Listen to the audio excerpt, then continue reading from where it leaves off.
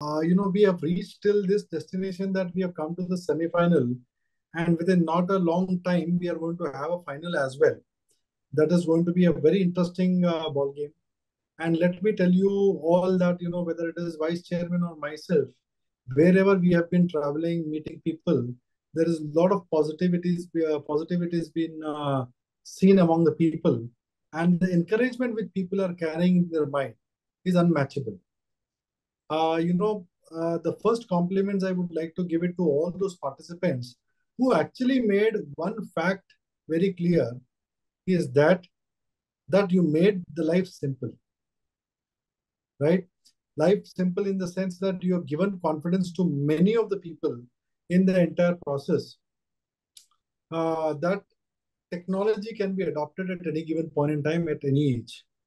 That is simple and the strongest message you people have given.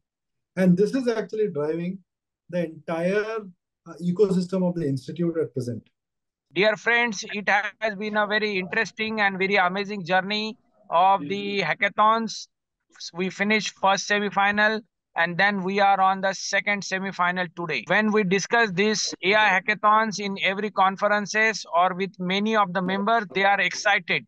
And they are excited because they feel that this is a AI revolution which has been started in ICAI by the AI in ICI committee. So let's start our discussion. Over to you, Subachandran ji.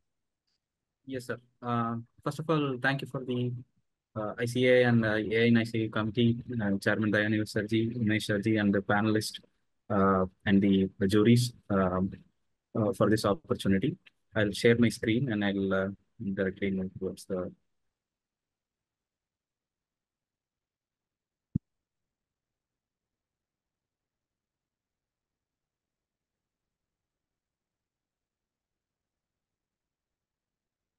Is my screen visible?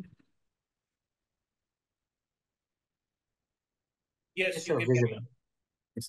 So today I'm going to take a topic on email attachment automation using Power Query, and also do a data analytics, the AI power data analytics with Genie-Pro. So last time in my presentation, I explained the Genie-Pro's capability and help how it can analyze the data. So today we are taking a classic automation with AI power data analytics, how it will work in our real-time activity. So I'll take 2 minutes to explain what we're going to see and then practically show you how it's going to work. So straight away, so people might think, so what we receive. So certainly what we are going to do with the email automation. So I'll give you some few examples here. So one, most of us today on the corporate accounting teams, the data, the ERP data are sent to IAN and the daily reports sent to email. Right from Tally, we can send an automated email, ICS app or CRM. For example, for our month close process, the goods received but invoice not accounted, GRIR data, we might need it for doing the month close, sales, receivables, HR data for accruals, and for example, the payment advice from the bank in PDF, which we receive for all the payments, all the amounts we received or all the payments we made. For example, from the client side, we can ask them to directly email it from the Tally or the ERP itself so that it helps to have the data integrity. And for multiple clients, we do it one time and then it's automated for life. And for example, from the vendor side or the consultant sides, we do the BRC reports today for the shipping bill and all those stuff. So BRC has to be taken from the customer side or the client side. So automate these things can. So these are the few examples I can think of and see it can be useful. Also, there are certain cases where I encountered to know all my contact list in my email. So it is very difficult. Earlier, Microsoft had option to export it. Today, it does not have directly. So these tools can help you to get the contact list as well. So first, how we do that? Access Power Query, open an Excel, use Power Query, connect your email, and then filter attachments. This is how we are going to do. And how do you pass the data? So you can select it. You can parse XLS, SX, XLSB, CSV, PDF. These are straight away you can identify and collect. And you can identify what kind of information you want, or you only need the metadata. Everything you can get it from there. So again, combine attachments, make it standardized through Power Query steps, and then you get the unstructured data into a structured format, or even multiple structured formats into a one single report. So then you have the power of Genie, load your file, Excel file to Genie, and ask questions what you need, and then get the visualizations are solved without need to worry about the Excel formulas or stuff like that. So these are the benefits. I'll directly quickly go through the practical thing. So I'll open Excel here. So I'll just to minimize it because it's not. So for example, whenever we open an Excel file, I mean, most of us now know how to go there, and you take a blank query. In the blank query, you have to copy paste. So because there are Power Query is available from 2013, Excel 2013 onwards in a add-in format. 2016 onwards are the standard feature. But still 2016 and 2019 and 2021 misses some features. Like in 2019 or 16, you cannot parse a PDF in the Power Query in Excel, but you can do it in Power BI, Power Query in Power BI. But in Office 365, you can do PDF parsing as well in Excel itself. But one feature, one thing we have to, I mean, I found it or is available is you can use those formulas when you do in Power BI and just copy the formula here in Excel, even in a 2016 format or a 2019 Excel, it automatically works. It just these functions are not visible or available in the older versions. So now any versions more than 2013, we have this. Copy this exchange.contents and your email ID. It will ask you for for example, I will show you here. It asks you for edit credentials. So once you create your Microsoft account and you sign in or give the specific ID to sign in, it will be signed in. For Gmail and other things also, it can be done. So now what happened here is, so once we come here, your email will be shown like, so your mail, calendar, contacts, and tasks, daily tasks what you have, you can see here. So all we need interested today is the email. So I navigate here and get the email. So every email from every folder will be shown here. You can see I have, this is my sample email, which you can see what are the folders I have in email. Then from there, you can go right and go to the every section you can expand, CC recipients. So I wanted the contacts. I also got that. Then you can expand the attachments. So there are column headers which says attachment. You can expand it, and then you can filter only the here I have said one particular client name and to filter the attachments from that client, and then you can see that particular email alone identified, and then I have filtered the XLS format, which format has to be filtered here. So you can go here and then filter here. I'm not doing it right away because the time takes is we need to be, I mean, it has to be considered. So I'm just showing you how we can do here. So you can select the formats, and then again, I'm selecting specific table rows, and then finally I'm expanding here. It will expand that particular attachment, what data it has. So it will show all the sheets available, and then you can specifically select the specific sheet what we want. So once it is done, it can be loaded into the table.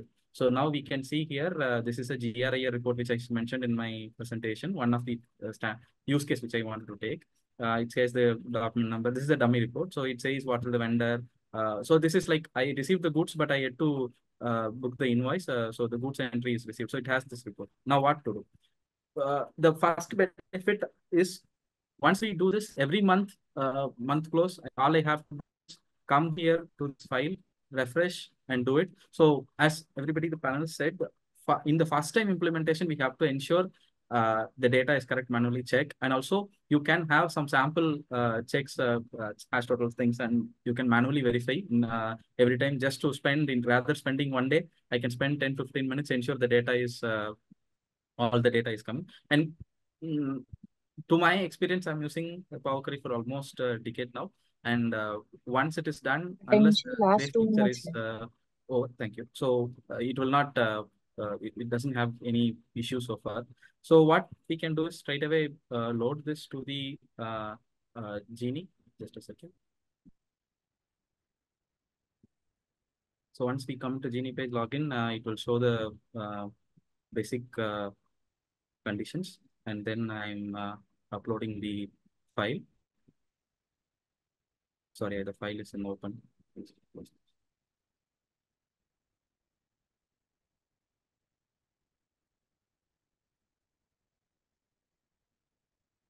Load. So I will select the query 5, which I have done here. So it will show the first 5 lines for understanding along with the headers. So I have, in the interest of time, I have typed the questions which I want. So basically, I want to know the aging. How many invoices are not, how many store entries which does not have the invoices counted. So it gives me the chart, and also I can ask it in a table format as well. So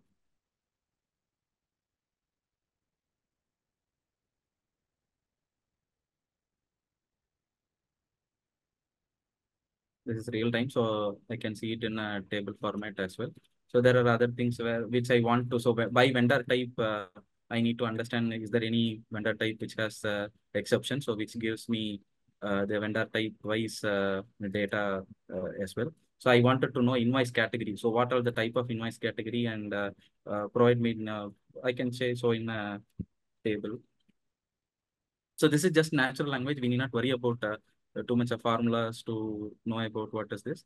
So this AI powered thing will help me. So this is the invoice category, and in which the amount is there.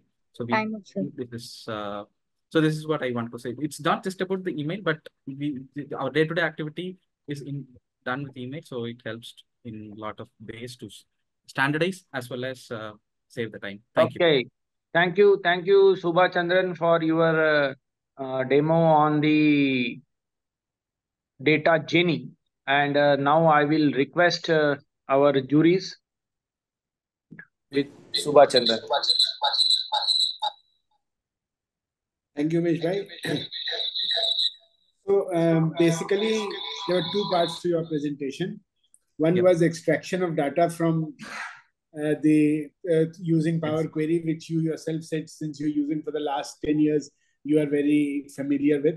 For us, it's a bit cumbersome, but nonetheless, then you use that data and use the other tool, which was Power Genie, to extract reports in various forms. That was the main AI part which you wanted. Yes. So one question to you is that I think the data input need not only be Power Query. If I have data in Excel, any again, Excel. This tool would probably be any useful. Excel, any Excel, XLSB, CSV files, it can load.